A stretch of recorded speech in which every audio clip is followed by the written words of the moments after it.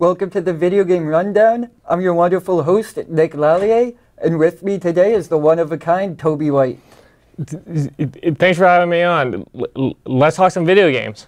Let's jump right into the news. Microsoft is expecting to be releasing their new console this year. They have made it clear that this new Xbox will be backwards compatible with all games from previous generations. PlayStation is following in their footsteps as well.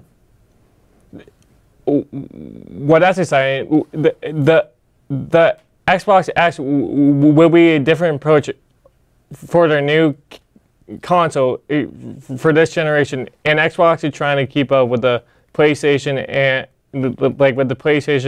and unloading everything else. Square Enix has already given us a look at one of the new launch titles for this next generation of consoles. They have put out a release trailer for their new sci-fi shooter, Outriders.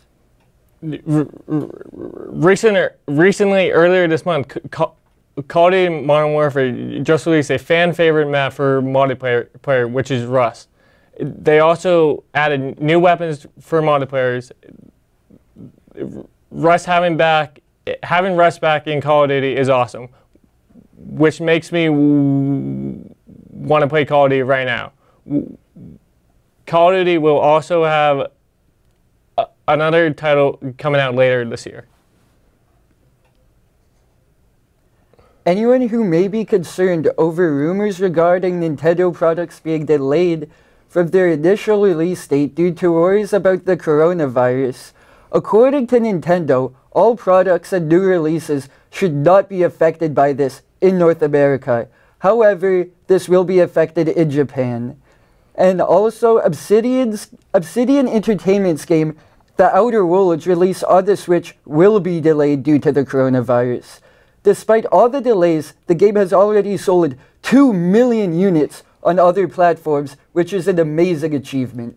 Now at PlayStation, they are just a few weeks away from releasing MLB The Show 20. If I had a PlayStation right now, I would play it right now. I would play that game all the time. I might ask my parents for once the semester is over. I wish my parents still bought me video games.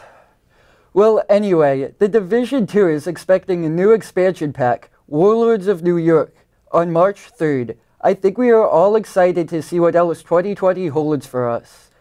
We would like to end by both of us giving you guys a recommendation for a game that has spoken to us. Take it away, Toby. All right, the game I would recommend right now would be the new Call of Duty Modern Warfare. The campaign is amazing, and the graphics are amazing. And also, Captain Price is back, and he's like a living legend in the video game world. And I'm happy that the game is back.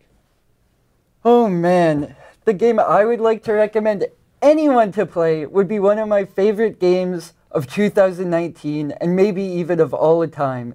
Made by the same folks who put together Fallout New Vegas, The Outer Worlds simply put me right into the action, giving me game-changing decisions right off the bat. No more waiting 20 minutes to get into the action. Either you could take those 20 minutes talking to the NPCs, or you could just kill them off like any other character. No more choosing over fractions. They could all die. It's just a video game anyway. That's why I recommend this game. It's the perfect example of what a video game should be. Fun with unlimited freedom and unlimited decisions. Thank you for tuning in for all your video game news. I'm your host, Nick Lallier. And I'm Toby White. And we're signing off. See you next time.